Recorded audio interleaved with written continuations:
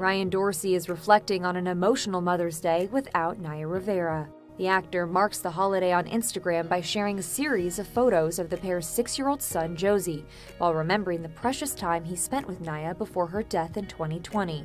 Ryan posts, quote, "Flashes of memories of me as a little boy at his age with my mom turned into some gratitude for the years I've had and still have.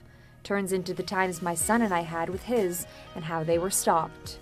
Ryan, who finalized his divorce from Naya in 2018, continues by recalling the special moments they shared over the years as a couple and with their little boy. He says, quote, "The thing about LA for me is every mile or so I drive is a memory of an experience that stings because it's gone." The Glee actress tragically drowned in July 2020 during a boating trip with her son at a California lake. She was later laid to rest in Los Angeles. In his tribute, Ryan mentions turning onto Forest Lawn Drive to enter the memorial park where Naya is buried. Though he says, quote, "The memories prior to that I have to be grateful for, and our son." He concludes his message with a reminder for his followers, writing, quote, "Hug your mamas and grandmas and love them while you can. Forgive and forget if you can.